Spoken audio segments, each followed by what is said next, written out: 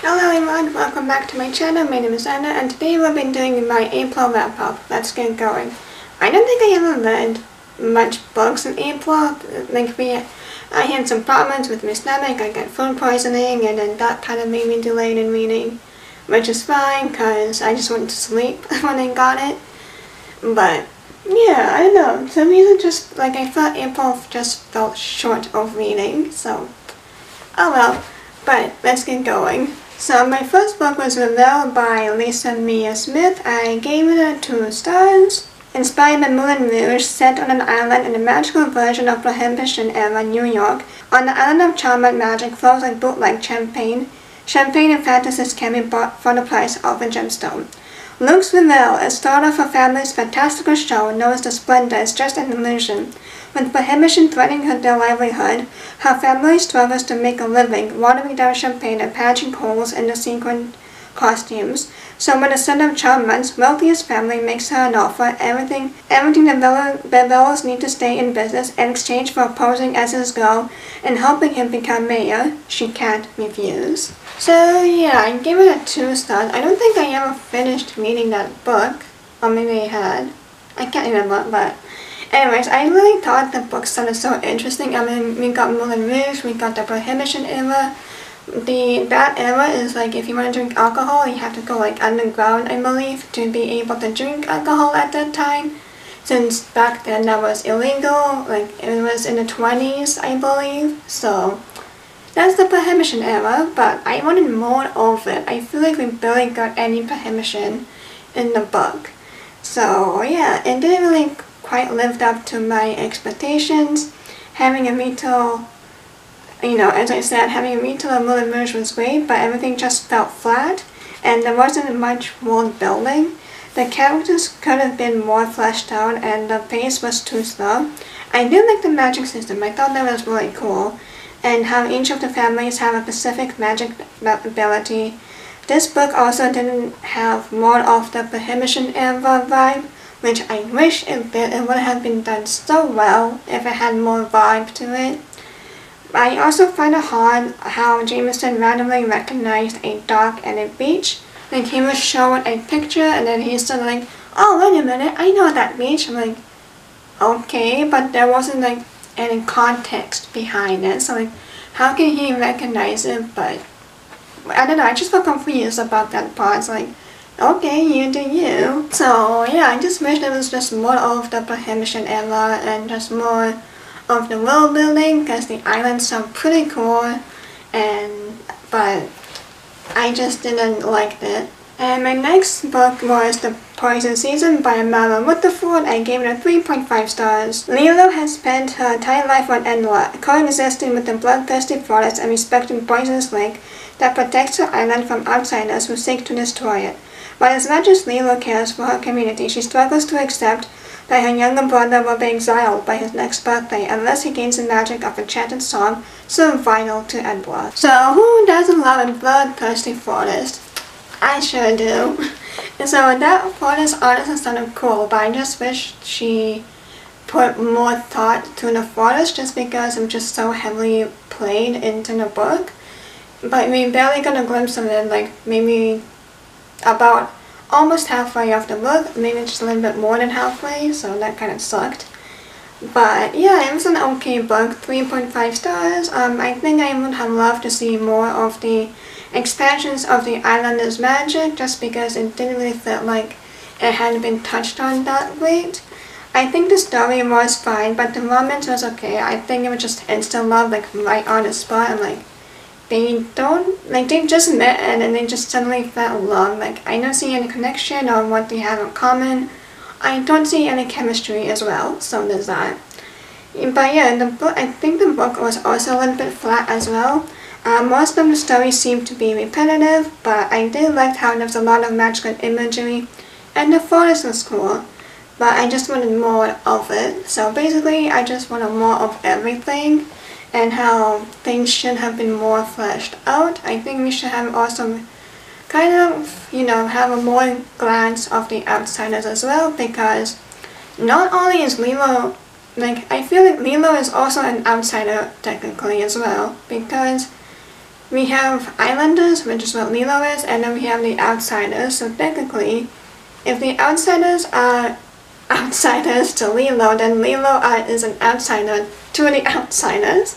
Does that make sense? So yeah, they're both outsiders in their own way, long story short.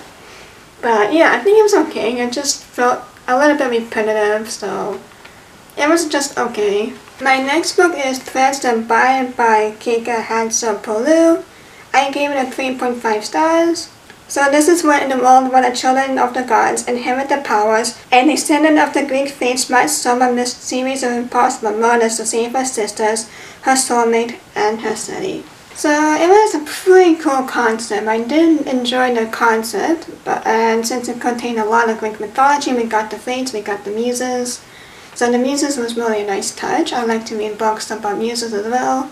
So yeah, I really think the magic system was also really cool and weird, and the world as well. And I liked how we didn't have info dumping, it just gradually came on to us, which I really liked and really refreshing. Because all the other books I have is just like info dump, info dump, info dump. Just stop doing that, please. So yeah, so I think it was such like a nice change of pace for once. However, I think the writing style was okay and the characters were also okay. They also could have more in-depth instead of the cheesiness fate binds us, because that was what pretty much of the book was. Her soulmate was, but we have to be in love, we are fated, and you know, destiny and all that stuff. So that was kind of cringy. But the ending, I don't know how to feel about the ending. I think it kind of bothered me in a way. Like, I don't know, it just felt weird, and like I did feel most of the time confused of the book as well, and the pacing seemed a little bit off. So I don't know, like this whole book is just a little bit weird, but I did enjoy the concept, so that was a really cool one. So I don't know, just the pacing it really did feel off, it really did. So I'm just kind of like all over the place. But yeah. So I totally forgot to make notes for Midnight Strikes because I didn't read it, and that goes to tell you how I feel about the book. But the Midnight Strikes is by Zeba Shanaz, and this is a time loop twist where a provincial girl must work with a roguish prince to stop an attack on the royal family and escape a nightmarish curse that forces them to revive the same night again and again. From what I remember, I'm just going to make this really brief. It was just too repetitive, and honestly I just didn't like the book because I never did finish it. I just didn't like it, everything was just too repetitive, it was too slow, nothing seemed to be happening, and they just felt stuck. Like, yeah, they felt stuck because of that time loop, but like in general they just felt stuck as well. Like they were literally not going anywhere whatsoever. They kept asking the same questions like, hey, there's an attack, what should we do, how to stop it? It was just so annoying. I didn't really like the main girl, Anais. I find her annoying. The prince was okay, but I don't know, I just felt really annoyed by the book because it kept repeating all over again.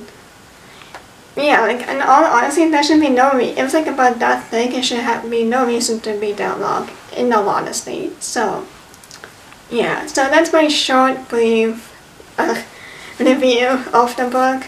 I did mention it in my reading vlog as well, the Owl Crate one. So if you want more, you should go to watch that video. And my final book was The Reading List by Sarah Nisha Adams. I gave it 3 stars. And unforgettable about how a chance encounter with a list of library books helps forge an unlikely friendship between 2 very different people in a London suburb. This could have been so much better, but I did give it 3.5 stars. I think I really did like how the author explored the books, like the theme of the books, and how it can help people in different ways. So if you haven't started reading, I suggest you do. Borrow books from the library to get you started. You don't have to buy books. You can just go to your library and then, you know, just read from there if you like to. But reading books really does help people. So yeah, but I thought the story dragged on a little bit too much. I think like I had a few chapters left of the book and I was like, okay, just give me the ending. I was just done. Like, it just kept dragging on. So, for being a small book, it was about that thick. It was just, yeah, it was just dragging on. And then the main character was okay, I guess, but Alicia was way too rude to Mukesh, who was like an elderly grandpa, I believe, or the dad, something like. No, he was the grandpa, I think, something like that. But anyways, yes, I think he was the grandpa. But I had to check. But anyways, yeah, I felt Alicia was too rude to Mukesh. Like, he was just trying to to see if he could find like a book that he really needed, but he doesn't know what. And I don't know, Lisa just rubbed me the wrong way. It's like, yeah, you can do that yourself. So I'm sorry, but as a librarian, you're supposed to help people. But yeah, she could have just pointed out like some kind of suggestions as to what he might be looking for. But I don't know, she just seemed really rude. But she was still okay in the end, but she just wasn't my favorite character anyway. So yeah, but like, the story was also a bit too slow, and I thought there were too many characters.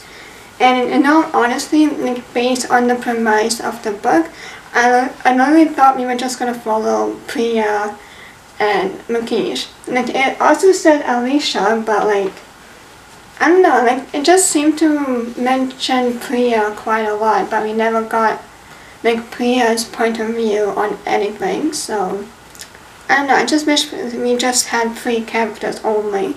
Like Alicia, Priya, and Mukesh, and that's it. Like, I don't know, the rest are just kind of not necessary. But yeah, sometimes the stories would just seem repetitive, and like there was just too many unnecessary details. So yeah, those are all the books I've read in April. Not much books I read, but I'm happy with what I got to read. So yeah, let me know what you have read in April, and please like, comment, and subscribe so you'll be notified every time I post.